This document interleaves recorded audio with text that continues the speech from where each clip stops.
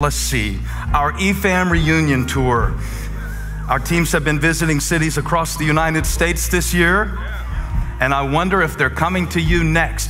Now put it in the chat where you want our EFAM reunion tour to come next. And put it in the chat and why they should come. Give us a good reason. Do you have good barbecue? Is there a mighty spirit of revival brewing in your city?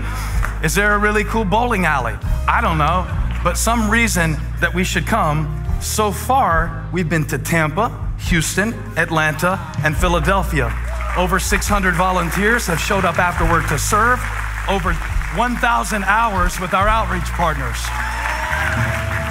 135 people have been baptized at our pop-up watch parties. Next week, they're headed to Phoenix, but we don't know where next. So you'll have to help us decide. Just put it in the chat. Where should we show up next?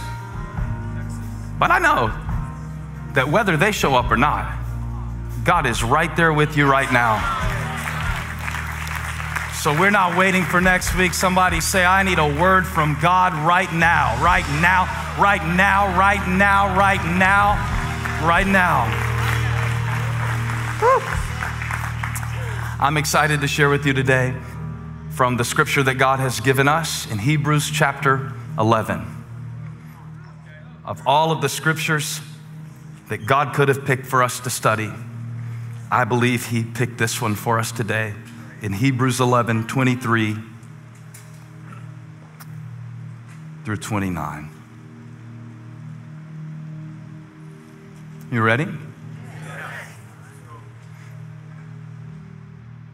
By faith, Moses' parents hid him for 3 months after he was born because they saw he was no ordinary child, and they were not afraid of the king's edict. By faith, Moses, when he had grown up, refused to be known as the son of Pharaoh's daughter. He chose to be mistreated along with the people of God rather than to enjoy. Check out this curious construction of words. The fleeting pleasures of sin. He regarded disgrace for the sake of Christ as of greater value, of higher worth than the treasures of Egypt, because he was looking ahead to his reward. By faith, he left Egypt, not fearing the king's anger. He persevered. He persevered because he saw him who is invisible. By faith, he kept the Passover and the application of blood so that the destroyer of the firstborn would not touch the firstborn of Israel. By faith, the people passed through the Red Sea as on dry land. But when the Egyptians tried to do so, they were drowned. Now let me lift these 2 verses so we can get into our topic for today. This is a word from the Lord today. It says in verse 24, by faith Moses, when he had grown up. And then it says in verse 27, move down, he persevered. And so the message God gave for today, I don't know if you like it or not. This is a broccoli kind of Bible passage today. This is not briars, this is broccoli. But if you're mature enough to receive this word and you've got all your molars and you could chew it, the Lord told me to talk about too grown to give up. Too grown to give up. We need your help with this message, Lord. So give them the faith that they need. The faith comes from you. The faith comes from you. Even the faith comes from you, not just the grace. Even the faith must come from you. Impart it right now to every believer in Jesus' name. Amen. Be seated.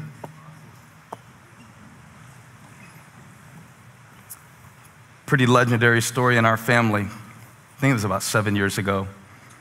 Me and Graham were watching some music on TV, and I told him, if you name that song that man is singing right now, I'll give you $1,000. And I was bluffing because it was in the middle. It was a Jimi Hendrix song, and he was already playing the guitar solo, and it wasn't on the screen, the name of the song. So I thought it was safe. And he goes, fire? And that was correct. It's creating an interesting dilemma. My integrity as a dad or my money? And then I thought, well, maybe there's an option C. And I was shocked he got it. I was like, how did you know that the song was called Fire? He said, I just guessed. I still don't know to this day how he knew. It's a mystery. But what happened next is the stuff of legends. I said, what if I buy you a Clemson jersey instead? And he said yes. And I bought him a jersey, and I came out about $960 ahead. It wasn't a real jersey, he was only 6.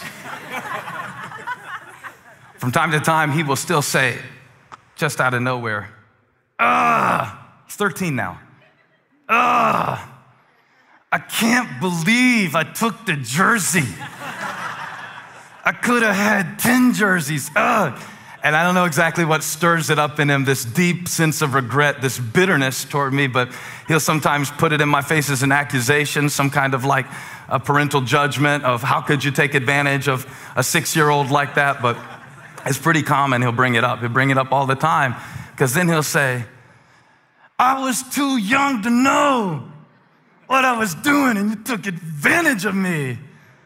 And I'm like, no, I was just teaching you. It was a lesson. It was actually teaching you to value something. The problem is sometimes you don't really know what's valuable. You know, the old song that said, don't know what you got until it's gone. I would say you don't know what you've got until you're grown. You know? You don't. In the passage that I read you, what got me thinking about it is that it mentions Moses as a baby.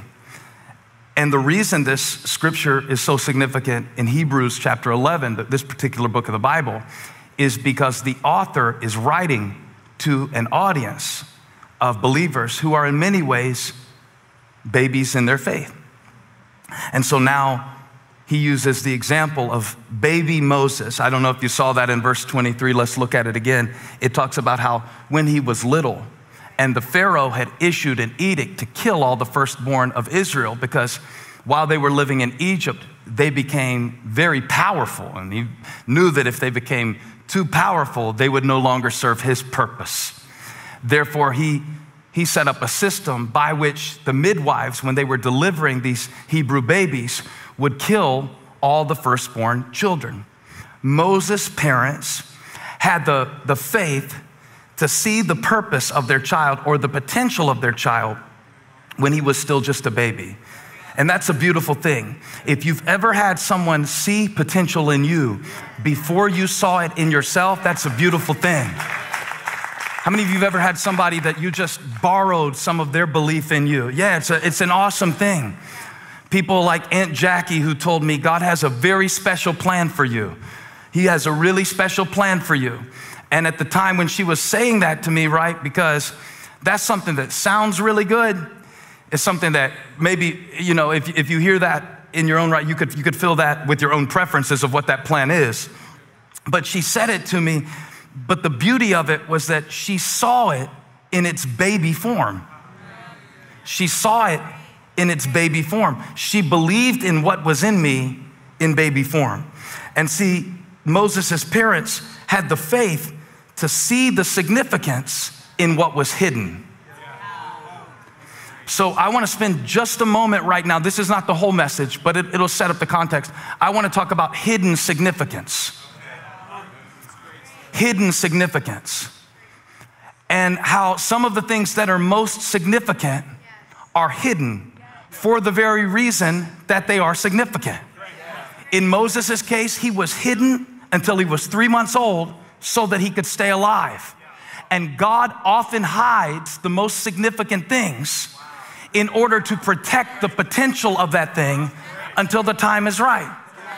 Now, we know Moses as the Red Sea parter. We know Moses as the prophet who commanded plagues. We know Moses as the one who brought water out of the rock. We know Moses as the man who saw God face to face. But his parents saw it. His destiny, when he was in diapers, and they had the good sense to hide what was significant so that it wouldn't be killed before it had the chance to develop into what it was destined to be. One of the things that I teach my son about creativity is don't show people things that you're working on too early while you're working on them. Don't post everything that you are creating out of a need for instant validation, because it will short circuit your creativity to see what it could be. I have this rule about sermons. I never tell anybody what I'm preaching about, ever. The reason is because if I show it to them before I really know it for myself, the look on their face, there's this look that people get when you're trying to tell them, I was going to talk about Hebrews 11 and you got to grow up and all this stuff and Moses and the Pharaoh and all that. And they look at you kind of like with this polite kind of confusion. It's a very specific look they get in their eyes. Like, I'm sure you'll do something with this. It's like a look that you give to something. It's like a house that's just like dilapidated. And it's like, I'm sure somebody could fix it up. I'm sure the bones are good, and they look at you that way. So I taught my son, I said, never show your embryos. When God is doing something significant in your life, it is good for it to remain hidden for a time. How many would agree Moses was a significant figure in the history of God's people? Yeah, a pretty big deal. Maybe the most significant figure in the history of Israel. Maybe, Hebrews 11 mentions a lot of them. It mentions Abraham, it mentions Jacob, it mentions how you got Enoch who didn't even die. God took him up because he was pleasing to God. It says, without faith it is impossible to please God because he who comes to God must believe that he is. It's like, yeah, but do you really? And that he rewards those who diligently seek him. That's an amazing scripture. And the author of Hebrews, you have to understand, he's giving us a picture of those who did not quit on what God called them to do. And to give us a picture of those who didn't quit, he shows us someone who was almost killed before he even had an opportunity to be called. The thing that I want you to know is that everything significant that I ever did in life, I was tempted to quit.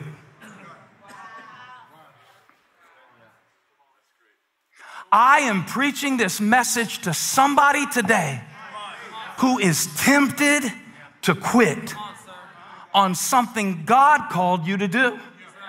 And I understand how people love to take a sermon and put their initials on it for whatever they want it to mean. Trust me, I've seen it happen over and over and over again. So you haven't smoked in 3 weeks, but then I preached on don't quit, and you go get a pack right after I preach because the pastor said don't quit. I know how y'all are. Y'all are real shifty sometimes with these scriptures, real slippery sometimes with these scriptures, real manipulative sometimes with these scriptures. But please let us reason together at the mercy seat. I'm talking about quitting on what God called you to do. And the picture is of a man that God called to deliver a nation, but he was almost killed before he even had the opportunity to be called. And this helps me understand why some of the people who have the most significant purpose to accomplish for the kingdom of God go through the heaviest attacks at the formative stages of their life.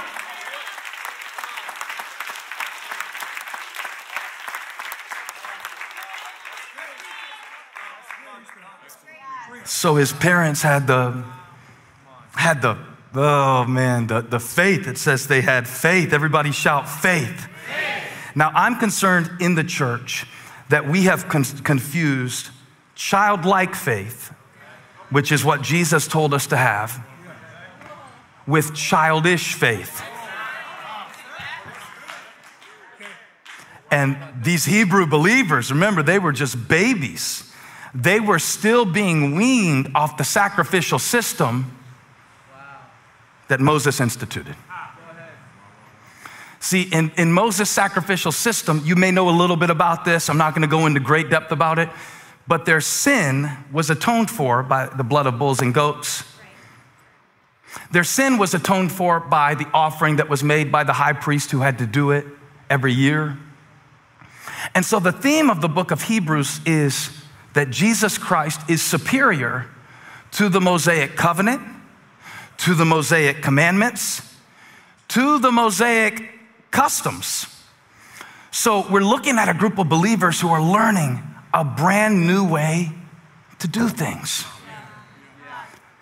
And in their embrace of Jesus Christ, you know, in order to walk in this new way of life that Christ offers, it involves a letting go of what they have known. Now that they have a new identity, see, they're transitioning their identity from being justified by the law, which doesn't work. It doesn't work. You can't even keep the speed limit. Please don't look at me like you can keep the law. Be holy as he is holy. So the law was just designed to bring us to the place where we would know our need for grace and receive it. Right? So that you would quit trying to keep the commandments in your own strength so that you could receive the grace of God through the person of Jesus Christ. And this is the gospel, and it still works today. And you can be forgiven of your sin without a bull, without a goat, without a turtle dove. I don't need another high priest. I don't need somebody to change their mind about me. Whoever calls on the name of the Lord will be saved. You can be forgiven right now. Not 7 steps, not 3 classes, not 10 years of sobriety, but right now he can save you. Right now. And yet they are being tempted as God is birthing the church into the world to return to the thing that they were set free from. Okay, we talked about hidden significance. Let's talk about conflicted identities. It's when you're not used to the new way of doing things enough. So you return to what you knew, K-N-E-W. Because what is new in that moment is costing you. It's costing you. The example of Moses is a perfect illustration of maturing enough. Can I preach about maturity? It seems like every sermon people want to click on these days is, miracles. But what about maturity? What about maturity to know what to do with a miracle when God gives it to you so you don't mismanage it?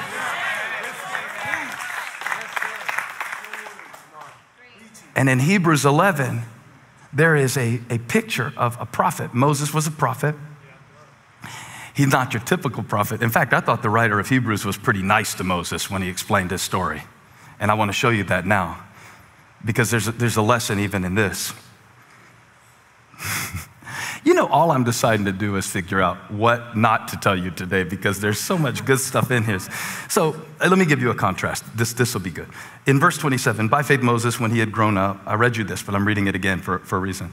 He refused to be known as the son of Pharaoh's daughter.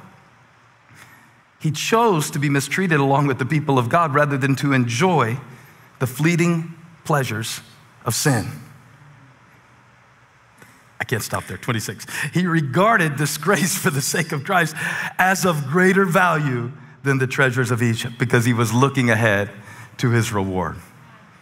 Okay, this is a description or a picture of maturity.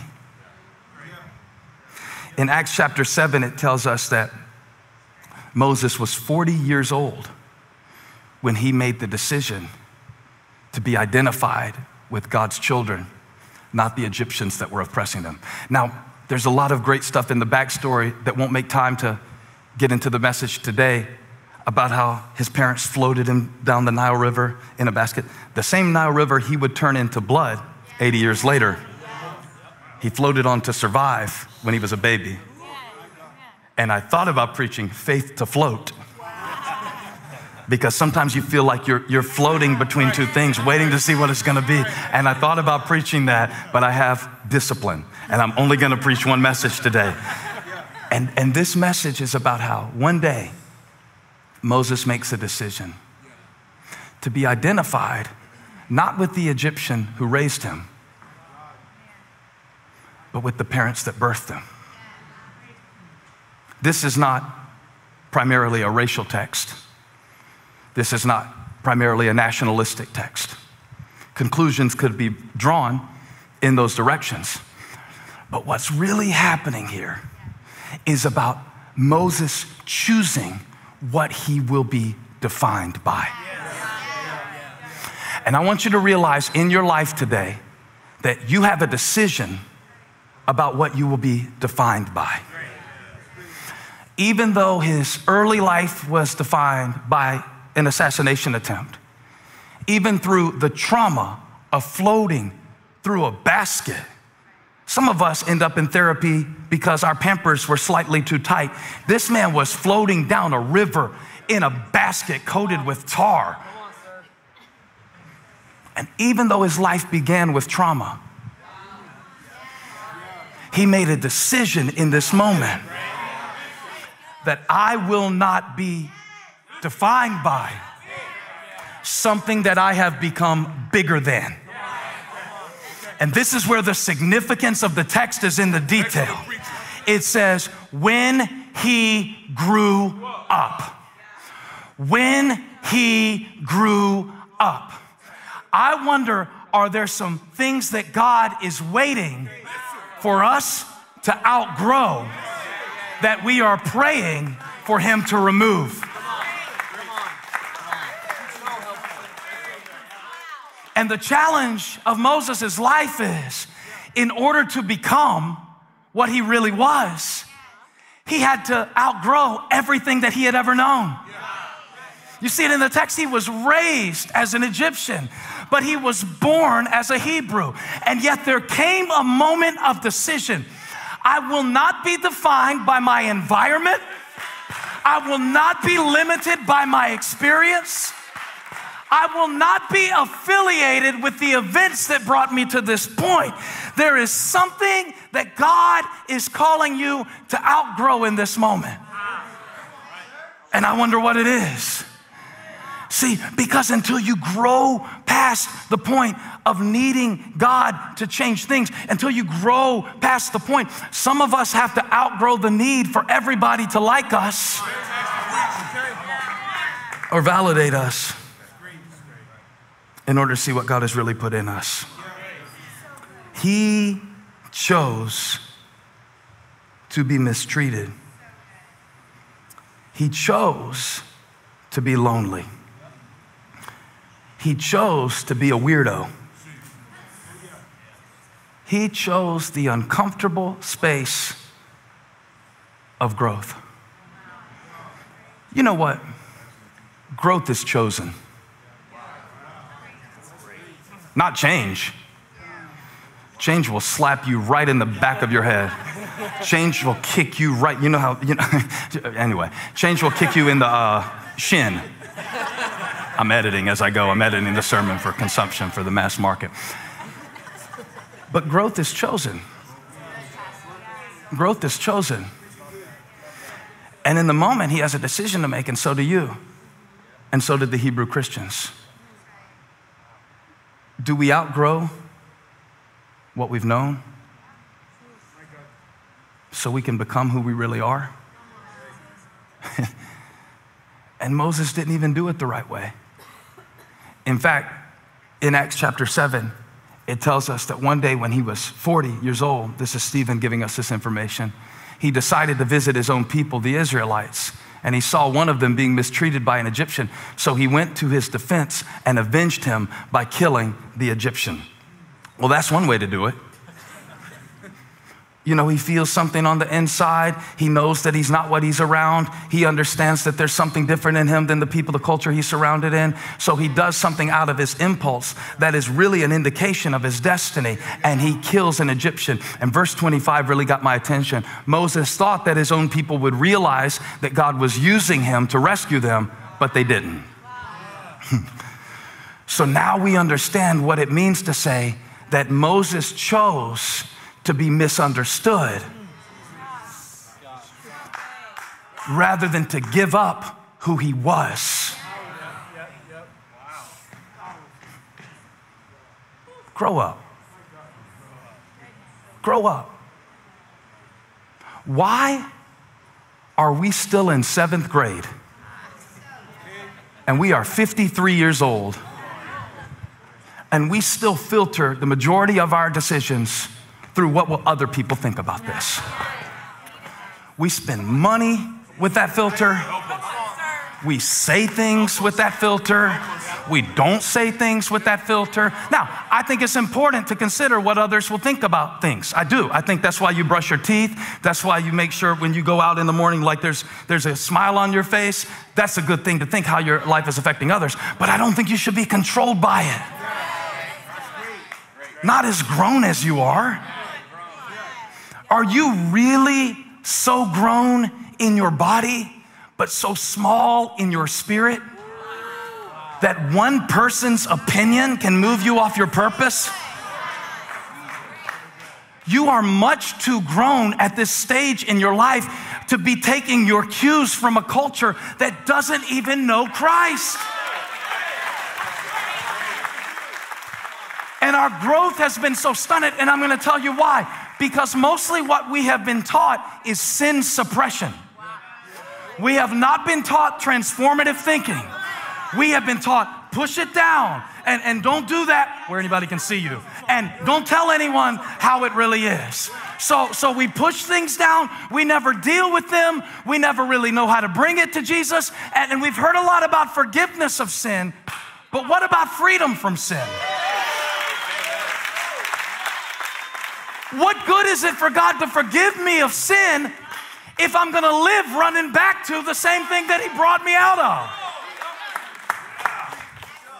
So now I want to get into a section of the message. This is going to go on my YouTube channel as a standalone. This is a little mini message within the message. I've been promising this for a long time, and I'm going to preach it right now. I want to talk to you about sins with benefits. Sit down and listen to this. In verse 25, it says, he chose the reproach of God's people, or we could say he chose the inconvenience of purpose over the pleasure of sin. Anybody who says sin doesn't feel good didn't do it right. Amen. Everybody quotes this verse to talk about how sin runs out. But here's the thing I've learned about, we could call it Egypt. We could call it the place where we go to have our needs met. If you do not appreciate and acknowledge the need that a sin is meeting, you won't know how to get that need met in God, and you will come right back to it.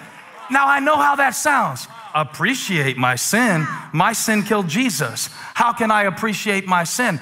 I'm not talking about appreciating the consequence of it. I'm not talking about willfully rebelling against God. Even the apostle said, where sin increased, did grace that much more increase? But shall we continue in sin that grace may abound? God forbid. How shall we die in sin, live any longer to it? But is the message that we're preaching in churches really helping people get free? Quit sinning. Just put it on the church sign. Yeah? Quit sinning. Quit cussing. You know what? I would rather you keep cussing and not quit growing than thinking that the whole point of the Christian faith is behavior modification. I would rather you, now this may separate some of us, because some of us may be so addicted to the gospel message of quit sinning, quit sinning, quit sinning, quit. But today I want to talk to you about the sin of quitting. The sin of quitting. Did you know that quitting is a sin? I'm not telling you not to put your resume out. Maybe you do need another job. I'm not telling you to stay in an abusive relationship. That's foolish. I want you to be safe. But to quit on what God gave you to do and the deposit that he called you to guard is the greatest sin of all. And sometimes I've had to keep crying while refusing to quit. Sometimes I've had to keep wrestling. We have an epidemic in our world today. It is the epidemic of quitters. Quick quitters. There is no value in what is lasting. The priority is what is seen. So we will quit something to appear knowledgeable rather than staying and becoming wise.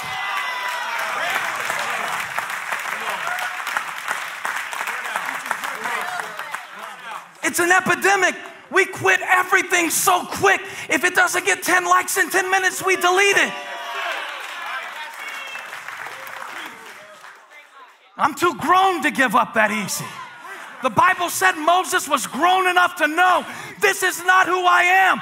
This is not all I am. And yes, it's nice. Like, he wasn't giving up a life of poverty and failure. He was known as the grandson of Pharaoh, the most powerful man in the world. And he said, I would rather give that up for what God has for me. I would rather give that up because he was grown enough to discern what's really worth it. That's what Graham is saying. You tricked me out of my money before I was grown enough to do a cost-benefit analysis. So there's a contrast. Let's study this for a moment. The Lord's been dealing with me to teach a little deeper lately, so I'm gonna try to do that. Is it 25? Give me 25. That's it. He didn't choose who he was born to. He didn't choose what he went through. Chose his response, and he focused on his reward because he knew that the pleasures of sin were fleeting. Next verse. Disgrace for the sake of Christ was of greater value than the treasures of Egypt.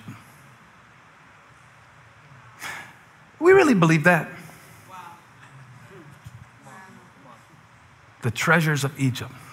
The way that the world defines your worth. You know all about it. It's status oriented. It's all the visible stuff. It's all the external stuff. He chose something that he couldn't see because he saw something that others didn't. It said he persevered because he saw him who is invisible. So his values didn't come from something that was visible. Now, the more tempted that you are to quit, the greater the significance.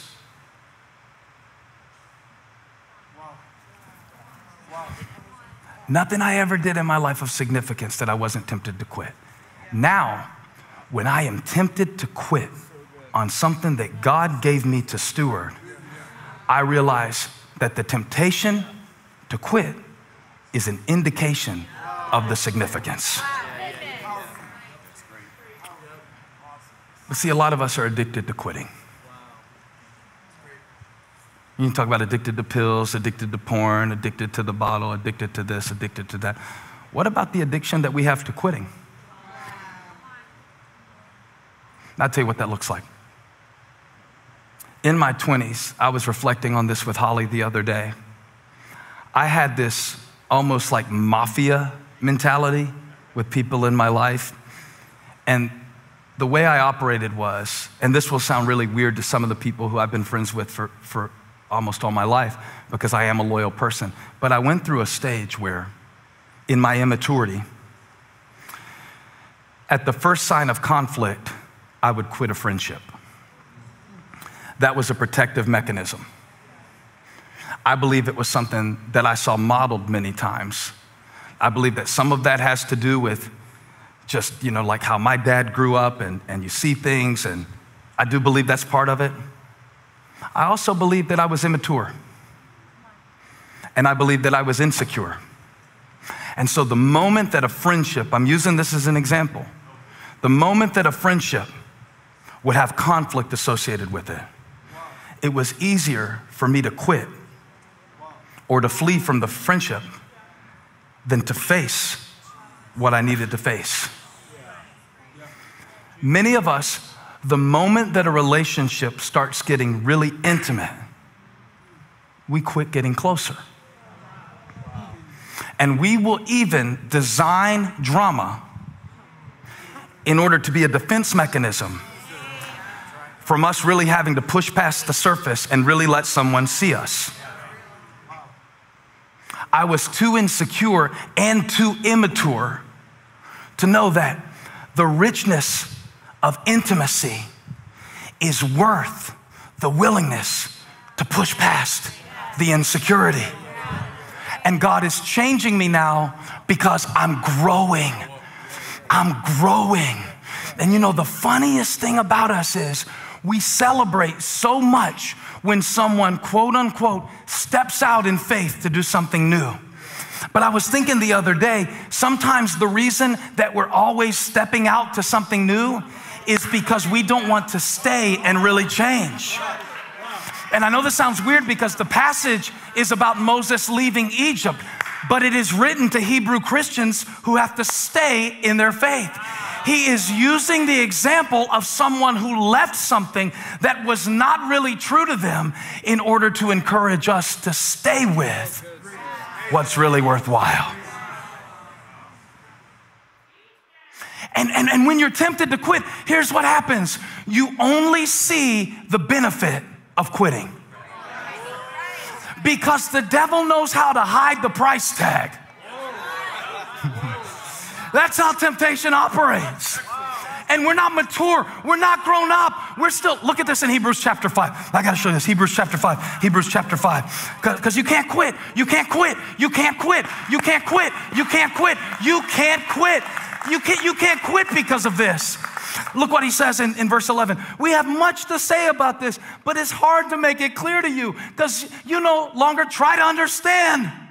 You quit trying to understand. The moment it doesn't make sense. Sometimes if we hear a sermon and it doesn't rhyme and they don't tell us exactly what to write down, we don't even listen anymore. He's frustrated about it. I'm not, but the writer of Hebrews was. You stop trying to understand. In fact, though, by this time, you ought to be teachers. You need someone else to teach you the elementary truths of God's word all over again. He said it, I didn't. You need milk, not solid food. Anyone who lives on milk, still being an infant, is not acquainted with the teaching about righteousness. But solid food is for the mature, watch this, who by constant use have trained themselves to distinguish good from evil. Constant use. You can't quit every time it doesn't make sense. And for the love of Paul McCartney, you can't quit every time you don't understand something. I don't know why I said Paul McCartney. His name popped in my mind. And that was a deep connection. I didn't follow it. I didn't either. But listen to me. He's talking about Moses, the infant that God protected, and how God protected certain things in your life in an infant stage because he saw potential for this moment. Don't quit before you get to see it. He persevered, Moses did, because he saw something that was not apparent to the naked eye. The treasures of Egypt. The benefits of sin. I know it sounds bad, but certain sins meet certain needs. Don't you love to judge people? I love it. I'm just being honest with you. I love judging others. It is the greatest escape from having to reflect on myself. It is amazing. I do not recommend it because it's got a surcharge. The surcharge is shame. It's the hidden expense. Now watch what the devil will do. He'll try to get you, he'll tempt you with something, right? I'm not just talking about tempting you with something that you heard about in youth group. I'm talking about the temptation to quit, the temptation to stop short of all that Christ has for you. And in that moment when you're tempted to quit, he highlights the benefit and hides the expense. Because if you quit showing up, if you quit trying, here's what you can expect to experience: relief. But relief is not freedom. We don't know the difference.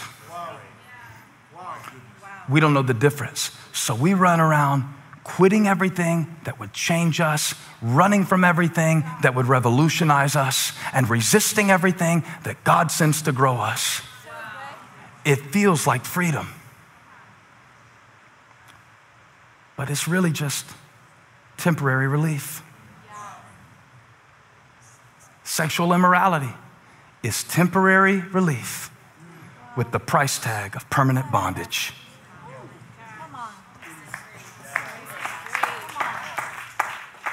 Gossip. Oh, that was a quiet one right there. Did you hear all of the dryness in the atmosphere, the flowing of the amens just really ceased up?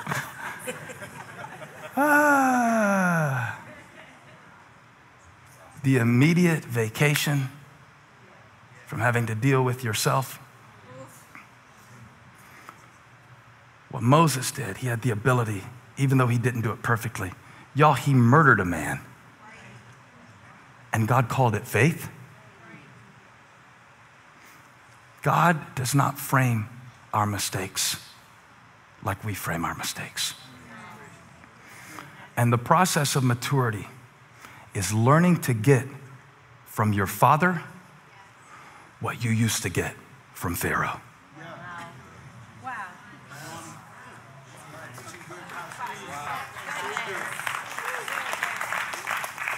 That every need that sin is meeting in your life, God can meet it in a better way.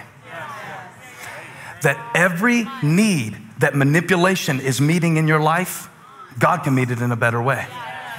When we manipulate things, do it in our own strength, do it without praying about it, do it without caring about others, do it without considering the consequence, do it without being true to the integrity of who we are. When we manipulate something, we are trying to meet a need. The need is for us to be certain.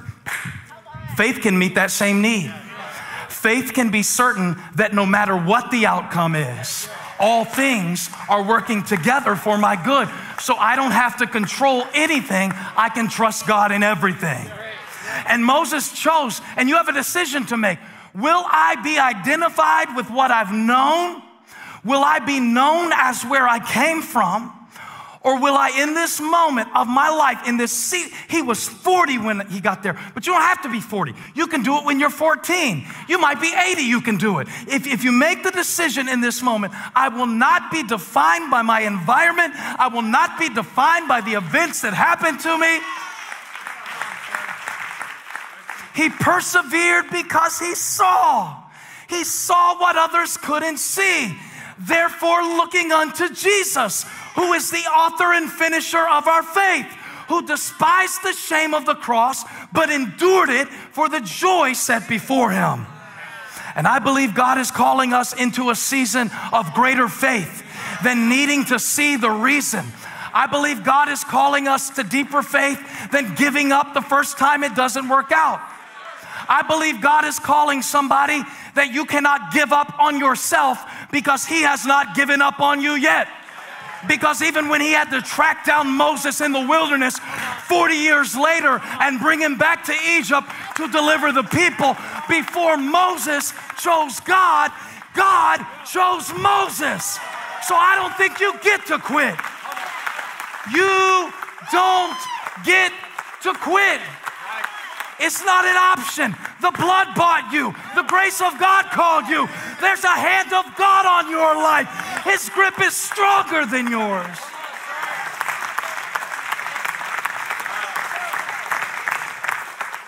Too grown to give up. I've seen God do too much to give up. I've been too developed. He should have killed me when I was a little kid because I know too much about God to walk away now.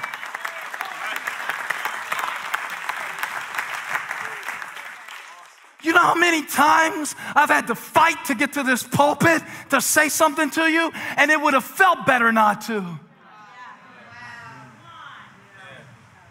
You know how many times Jesus wanted to call a legion of angels to deliver him from the cross, and it would have felt better not to. Moses didn't make it all the way to the promised land. So the author of Hebrews wanted you to know when you're tempted to quit. And I want to minister in this moment. Have you been tempted to quit? Not necessarily quit like how people see quit. But usually you quit inside. And you quit in increments. I took Greek for 2 weeks in college. After 2 weeks, I realized God did not call me to speak Greek. And I went to the registrar and I got a drop slip and I walked to Hal Freeman's office. And the moment he saw me walk in the door, he goes, Furtick. And he laughed this diabolical laugh. He said, that didn't take long. He saw the drop slip. And he tried to convince me to keep taking Greek, but I quit. I had to take it again in college. In a seminary 3 times. 3 times. I finally finished. He said, that didn't take long. Because I was never really committed to it.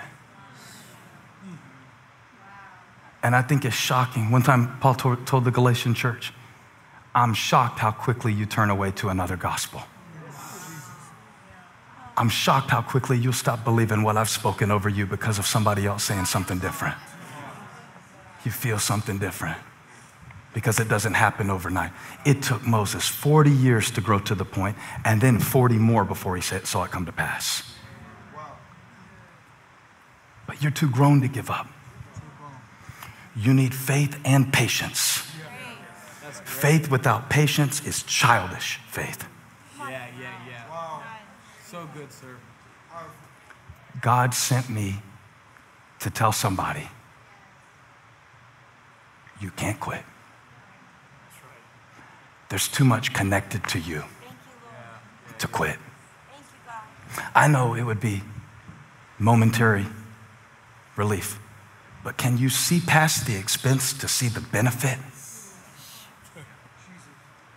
The psalmist said, praise the Lord, O my soul, and forget not all his benefits, who forgives all your sins, heals all your diseases, redeems your life from the pit, and crowns you with love and compassion.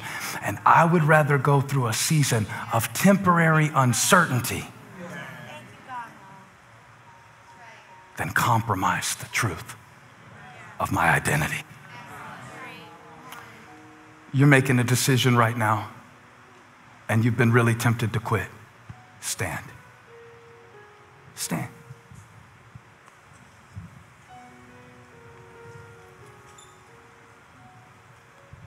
You know what it shows me that you've been tempted to quit? It's significant what God gave you to do. I know. The stronger the temptation to quit, the greater the significance. You know how many times Moses wanted to quit once he started leading God's people out of Egypt? You know how many times he wanted to.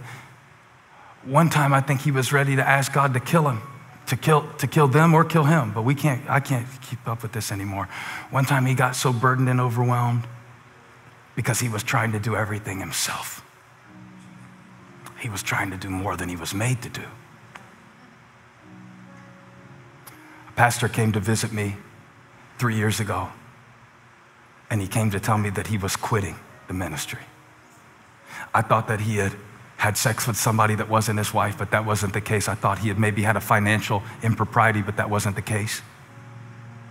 But the temptation to quit was from the strain and the burden of maintaining what he had built. And I think everybody can relate to that. I really do. So I said, why did you come tell me that you wanted to quit? He said, because I wanted to see if you could convince me not to. So he said, how have you done it 15 years? Or at the time, I guess it was 12, he said, and you didn't quit. And I wish I could have told him, because the joy of the Lord is my strength, and it is a blessing and a privilege to serve the mightiness of his splendiferous grace, and I just look unto him who is the author and finisher of my faith. But I had to be honest. I said every time that I was tempted to quit, not only did I realize after the fact that it was an indication that there was something significant. There is something significant. There is something significant. They wanted to kill those Hebrew babies because of the significance and the strength that they represented. So after realizing that, every time I wanted to quit, I realized it was time to shift. And that to keep doing what God had called me to do, I needed to shift how I was doing it. Come on. And he didn't quit. Not all stories have a happy ending, but the dude still went back and did it because he didn't quit. He shifted. I don't know what you want to quit today. Maybe you just want to quit trying but keep your body present. Maybe you want to quit really trying to love people and just become this bitter, cynical person that never tries again because people suck. Could you tell that was coming from a deep place inside of me when I said it? I felt possessed for a minute. God said, don't quit, shift. Shift. When Moses was overwhelmed later in his life, this was not the last time that he would have to make the decision. When he was overwhelmed because there were too many people and he was running on empty and they were asking him for everything, and his father-in-law Jethro came to see him with his 2 daughters, and he said, I see what you're doing and you're spread too thin and it's not gonna work. You've got to shift how you're doing this. You don't have to quit what God has called you to. You have to shift how you're doing it. And I sat there with that pastor and we listed everything that he was doing that somebody else could do, or everything that he was doing. Remember, maturity is first and foremost the ability to discern what is worth it. And I bet we found 7 or 8 things that were worthless on his list that he needed to be weaned from so that he could have the strength to continue in what God has called him to do. Don't quit, shift. Shift. Shift into a new way of doing it. And this is the challenge, to choose to go through a season of struggle instead of embracing the relief. He persevered because he saw him who is invisible. Do you always need results? Do you always need compliments? Do you always need a quick hit? Or can you get an ugly dub every once in a while? I told Elijah, not every win is going to be pretty. Sometimes it's an ugly dub. Moses didn't do it just right, but he didn't quit. And neither will you. God didn't bring you here to hear this so you could just quit in increments, slowly withdrawing yourself from your own life until there's really nothing of you left. Slowly withdrawing from your relationships until there's no real intimacy, just the illusion of it. Slowly withdrawing your expectation from the gates of heaven until you no longer pray expecting anything to really happen because you don't believe that he is or that he rewards those who diligently seek him. We grow in increments. We quit in increments. And today the Lord said to tell you, you're too grown to give up.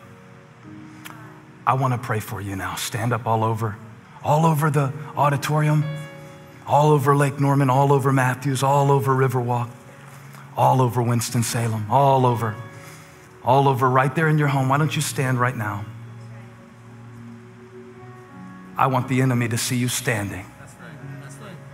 I want him to know that you're still going to be standing tomorrow and the next day and the next day and the next day and the next day and the next day.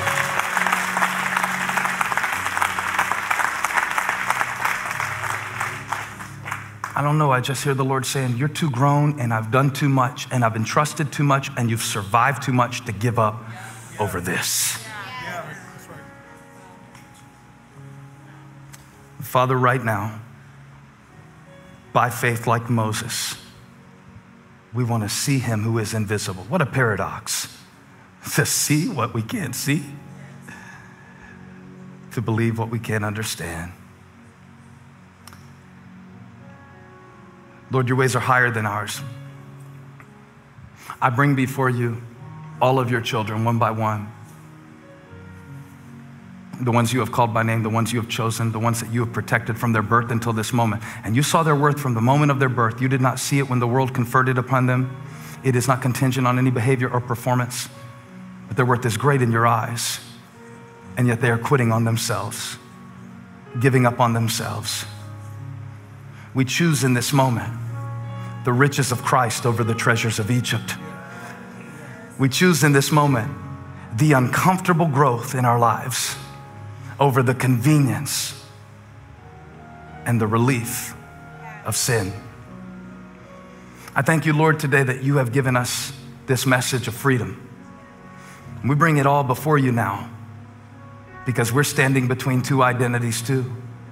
And we need your help in these moments, God, that we would not hide, that we would not run, that we would not take discomfort as a sign that it's time for us to leave, but God, that we would stand in this place. You have need of perseverance. You have need of faith.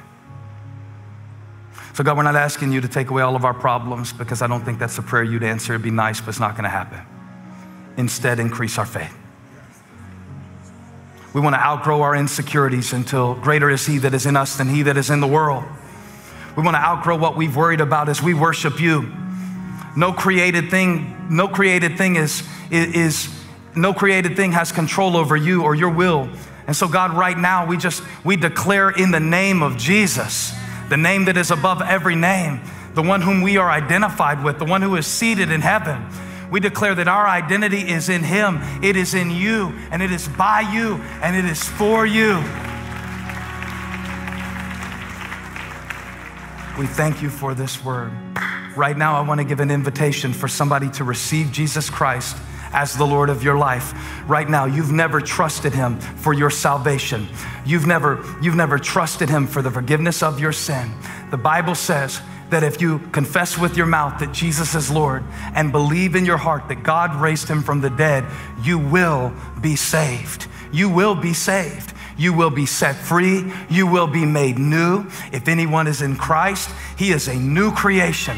And I believe this is a defining moment in your life. You've been running from God. You've been running from truth. You've been running from yourself. But God brought you to this moment. The situations and circumstances of your life have all aligned to bring you to this moment, to place your faith in Jesus Christ, not by a pledge to do better, but by an open heart that receives the grace of God.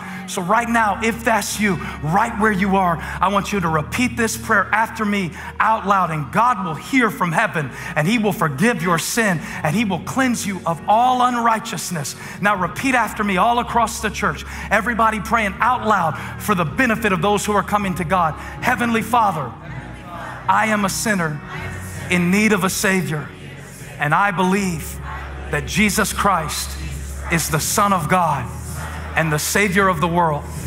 And today, I make Jesus the Lord of my life. I believe Jesus died that I could be forgiven and rose again to give me life. I receive this new life. This is my new beginning. On the count of 3, raise your hand if you just prayed that prayer. 1, 2, 3. In the chat, say, I receive Jesus. I receive Jesus. I believe that I receive the grace of God, and I'm walking in a new beginning. I said I'm walking in a new beginning. know who my Father is. My sins are forgiven. And we decree and declare over your life, the old has gone, the new has come. Let's give God a great shout of praise for all the souls coming home to the Father's arms. God bless you. By faith, Moses persevered, and by faith, you're going to make it too. I believe with you that you're going to make it. You're not going to die in a low state. You're not going to die with your gifts undeveloped because of your fear. But you're going to walk through your own Red Sea, and God's going to use you in a great way, but you can't quit. You hear me? You got to keep coming back to the presence of God. You got to keep coming back to the right thoughts, no matter how many times it takes. You might have to fall like the righteous man 7 times, but you might have to get up 8 times. And that's okay.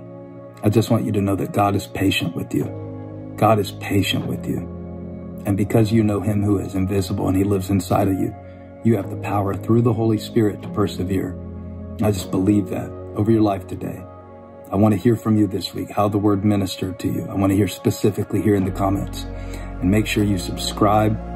Make sure you share the message for someone you know who's tempted to quit on something important, tempted to miss an opportunity because of discouragement, tempted to quit on themselves because of a mistake.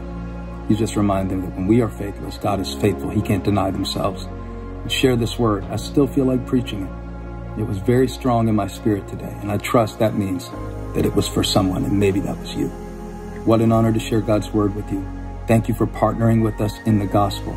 Thank you for giving generously so that we can continue to exist, and not only that, but flourish and bear fruit all over the world. I pray this word finds you well today, and I pray that God will make you better as you go. We love you.